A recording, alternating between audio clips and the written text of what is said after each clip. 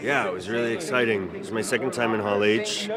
We feel like rock stars. They got to see clips of the movie, really, really good clips of the movie. They got to see our villainess, Julianne Moore. Taron go toe-to-toe with Channing Tatum.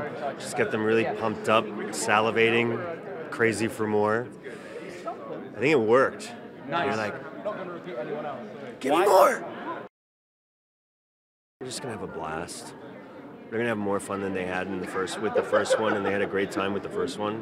I think that Matthew Vaughn, as a director, is an artist as far as entertainment is concerned. He'll take the popcorn movie and sprinkle a little crack onto it, and give you a real good time.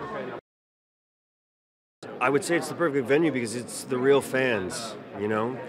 It's the most gratifying thing to come here with a project and get to, make contact with the people that are supporting the project that you're a part of, and they're there to love it, and we're there to love them back.